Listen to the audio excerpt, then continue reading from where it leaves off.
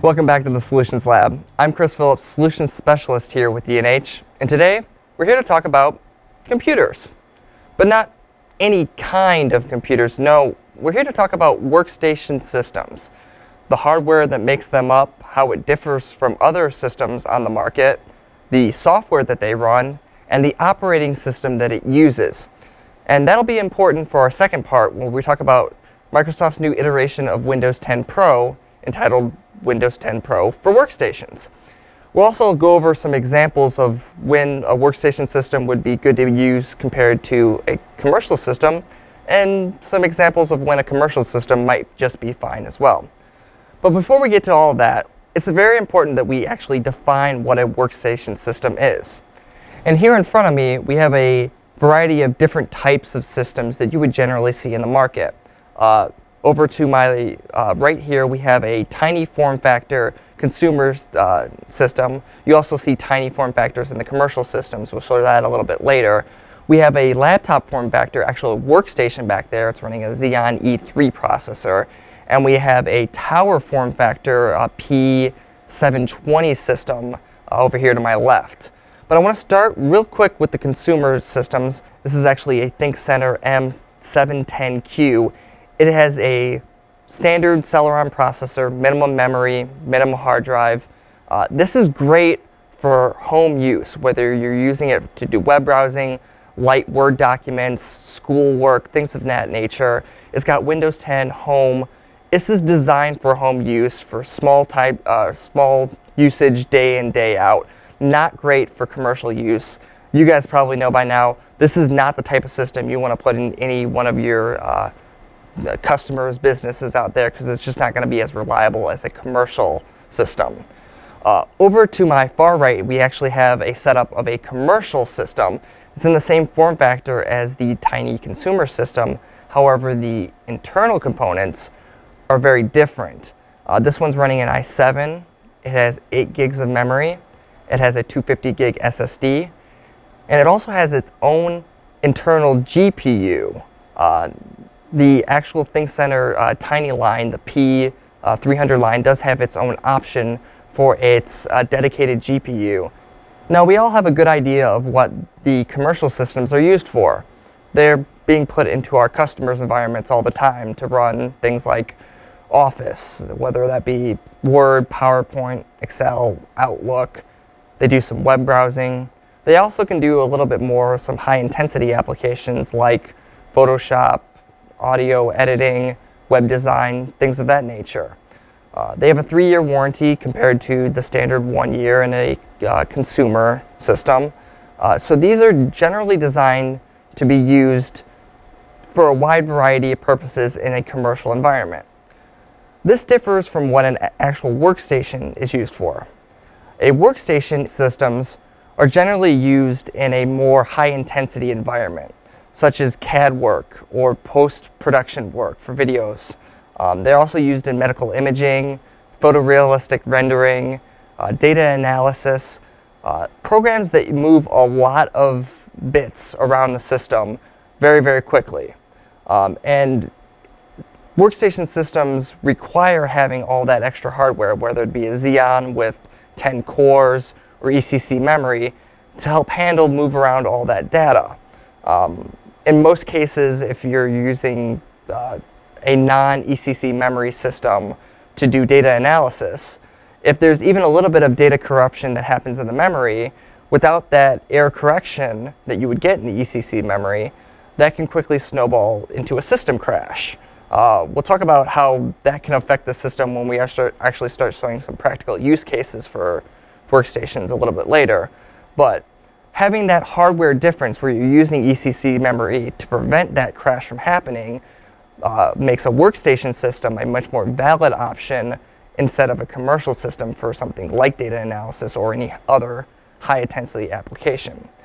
These are actually going to run those programs a lot faster too, which makes those specialists that are doing those jobs all the more effective at what they're doing, giving you a better return on investment of that system as well. Now, the operating system that has been running these workstation systems has been pretty much the same. they're usually running either the highest available version of Windows, whether that be Windows 7 Pro or Enterprise or Windows 10 Pro or Enterprise in the current environment, or more commonly, they're actually running Windows Server 2016 Standard. And they're doing this because, as we discussed, they actually have more in common in terms of hardware with a server than they do a standard commercial system. They're running a Xeon processor, sometimes 2 to 4. They have ECC memory, and they need an operating system that understands the hardware it's running and is designed to take advantage of that hardware. Now, Microsoft has realized this is an issue and has actually developed a new version of Windows entitled Windows 10 Pro for workstations. Now, this version of Windows is actually designed to take advantage of that server-grade hardware but still be in your standard Windows environment. There's one thing that I would like to note right now, because it's one of the key things to remember when you're doing a new install for Windows on a workstation system. Past the Fall Creators Update of 2017, any new Windows workstation system, that's any system that actually is running a Xeon processor, must actually have Windows 10 Pro for workstations as its operating system. Now, that actually leads to two logical follow-up questions, and I'm going to answer them right now before we even get to the Q&A. Now, the first question is, what happens if I just install base Windows 10 Pro onto a workstation system? Well, the answer is it's going to install properly and run just like a Windows 10 Pro would any other day. The problem is, now this system is actually no longer valid when it comes to Microsoft licensing. And if your customer is audited and this system is actually running Windows 10 Pro instead of Windows 10 Pro for Workstation, that's a violation that could cost you upwards of $10,000 per system. If you've got 5 workstations and they're all running Windows 10 Pro instead of Windows 10 Pro for Workstation, that's 5 violations. That's $50,000. It gets costly very, very quickly. So it's very important from a licensing point of view that you understand that any system that has a Xeon past the Fall 2017 Creators Update must now be installed with Windows 10 Pro for workstations. The next question is, what happens to all my workstations that already have Windows 10 Pro on it? And the answer to that is, any workstation that has a Xeon that is currently running Windows 10 Pro that was activated before the 2017 Fall Creators Update is considered valid through Microsoft and would not be subject to any fines in case of an audit. If they would like to upgrade to Windows 10 Pro for workstations to take advantage of the features we're going to talk about a little bit later, they can do so through the Windows 10 Store. So just keep that in mind if some of the features that we talk about a little bit later are interesting to you, that you can do that right from the Windows Store and do an upgrade from Windows 10 Pro to Windows 10 Pro for workstations. Some of the key new features available in Windows 10 Pro for workstations are the resilient file system, which does a better job of protecting your data from corruption and correct any data corruptions on the drive before it becomes a failure. This has been available on the Windows Server side for some time, but is now available in Windows 10 Pro for Workstation. You also have the ability to use persistent memory, or NVDIMMs, in your hardware setups. Persistent memory is going to be a great feature for those of you who need quick reboots of your system. You need that system to come back online ASAP. If your system supports persistent memory, now your operating system supports it as well. Access to SMD Direct for faster file sharing, and expanded hardware support, whereas Windows 10 Pro only supported 2 processors and up to 2 terabytes of memory. Windows 10 Pro for workstations will support up to 4 processors and 6 terabytes of actual memory. And another thing I wanted to talk about when it comes to Windows 10 Pro for workstations is all the back-end work they've done behind the scenes of the operating system to better utilize the Xeon processor's high-density core counts compared to what you would see in Windows 10 Pro. Microsoft has invested a lot of R&D time in making sure that the Windows 10 Pro for Workstations operating system does a better job of scaling with the Xeon processors than what you would see in Windows 10 Pro. So that's something to keep in mind when you're talking about whether you should or shouldn't upgrade from Windows 10 Pro to Windows 10 Pro for Workstation on some of your existing workstations that already have Windows 10 Pro. With all this being said, it's time to actually talk about some practical applications for workstations in the work environment and where some jobs that a workstation would be good for and other jobs that a workstation maybe is too much system for. And I want to start with something that I'm pretty familiar with. It's a job that I did for 5 years before coming to D&H, which is post-production and video editing. After Effects and the Adobe Creative Suite requires a system that has a very robust CPU and GPU to operate at its fullest potential. Now, you can operate the Adobe Creative Suite on pretty much any system hardware. I've seen them run on anything like an i7 with a consumer level GPU, which is your standard GTX or Radeon graphics cards, 16 gigs of memory, and so on from that. But to truly take advantage of that software, you should go to Adobe's website and see what their recommended specs are. And they usually recommend something along the lines of a Xeon processor with a Quadro video card, like a P2000, P4000 graphics card, because these are graphics cards that are made to be rendering video for long periods of time, whereas a consumer level graphics card, like a GTX 1080, is designed to be doing very high level renderings for shorter periods of time, such you'd see as when you were actually gaming, playing any kind of computer games on your PC. So again, those systems can do a workstation job like Adobe Creative Cloud, but it's not going to do it as efficiently as a workstation system will. So here we got two instances of Adobe After Effects running on two different systems. On the left, we have Adobe After Effects running a file on our workstation system, and we have that same file running on our commercial system over here on the right. And what I'm going to do right now real quick is hit render. And while this is rendering, I want to tell you what we're doing here. At first we had these videos just running basic effects on both systems, and both systems were running equally. So we duplicated those effects a second time, and they were still running equally. But the more and more we duplicated that effect, the greater and greater the difference between the commercial and the workstation system became, to the point where the workstation system was finishing the render in only 18 seconds, where the commercial system was taking almost 3 times the length. Now these clips are only 2 seconds long. Imagine if this clip was 2 minutes long, 4 minutes long, an hour long. How much longer it would take a commercial system to do this same workload that the workstation did. That adds up to a lot of wasted time for your specialists, a wasted time for your hardware, and overtaxing hardware that really isn't designed to be doing that in the first place. Can it do it? Yes, absolutely. We've proven that a commercial system can run After Effects. You already knew it could.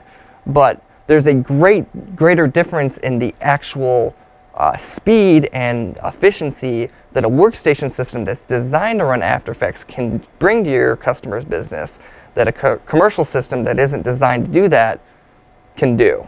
So that's something to keep in mind when you're looking at, well, should I buy a workstation or a commercial system for applications that really are designed to be in a workstation environment. You got to think of the ROI and how much time those customers are going to have their specialists sitting around waiting for a render to end. And that's applicable for pretty much anything, whether you're talking about AutoCAD or medical imaging or what have you. There are instances, however, where a customer may come to you and go, I need a workstation system, and they might actually not need a workstation system. And one of the more common ones we see at the Solutions Lab is we have customers coming to us looking for systems that support 4 to 6 monitors. And the reason they're doing this is because they're doing stock trading, which in a lot of cases, if you don't dig deep enough, could make you think they're doing a lot of data analysis, which in that case, you would need a workstation system. But most of the cases, it's just for day trading. They only need the 6 monitors so they can have 6 different screens up. They keep track of all their stocks as they're trading through the day. They're not doing anything really heavily CPU intensive, so all they need is a commercial system with a GPU that's capable of running 6 displays. They don't need to go in full board onto the workstation system because they're not doing any data analysis. Now, if you're working with a financial advisor that is doing a lot of data analysis as well as doing some stock trading, definitely might want to think about doing a workstation. Also, check with that financial advisor, see what software they're running. So again, you can tailor that workstation hardware to the software that it's running. Last thing I wanted to touch on is some of the features that you can get in a workstation that you might not be able to actually pull off in a standard commercial system. And for that, I want to jump back into our workstation. I'm going to show you a file that we have open on CAD and show you something that we've been messing around with that I wasn't even able to execute in the commercial system because we just didn't have the proper hardware for it. Let's take a look. So here we are in Autodesk AutoCAD 2008. And if you're not familiar with AutoCAD, it is a 3D modeling software that is primarily used by mechanical drafters to create parts, whether that's parts for cars, planes, computers, you name it. If it's a part of something, it was probably designed in part in a program like AutoCAD. And doing something like this, where I'm just 3D orbiting around a wireframe, does take a lot of CPU and GPU power to execute this smoothly.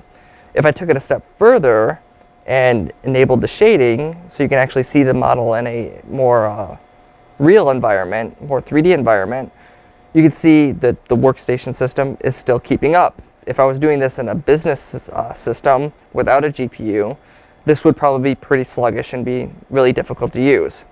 Furthermore, if I had a business class system, I wouldn't be able to do something like what I'm about to show you, which is I'm going to take this model and actually kind of give my customers, let's say, a more real-life representation of it by viewing it in mixed reality using the Lenovo Explorer headset.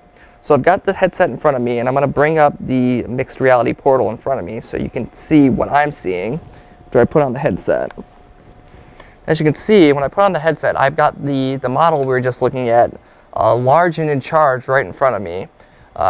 Just by looking around, squatting up and down, I can look into the model, look around it left and right. I can also kind of move over to the side here and then get a better idea of what the model looks like from the side. But viewing it in this environment gives me a more real-life representation of what this is going to look like compared to just orbiting around it on a computer screen. It's much easier for me to visualize where I need to make changes in some of the ridges, or a hole that is too big, or something like that, a bolt that might need to be moved over a couple millimeters. It gives a much better sense of what this is going to look like and how it's going to feel in the real world. If you didn't have a dedicated GPU, you wouldn't be able to do that. And if you didn't have a mixed reality headset, you wouldn't be able to do that as well. So I hope you've gotten a little bit more information on workstation systems. If you have any more questions, we have a live Q&A coming up. If not, you can email us at solutionslab@dnh.com if you've missed the Q&A or you're viewing on demand. If not, we'll see you during the live Q&A, and thank you for joining us.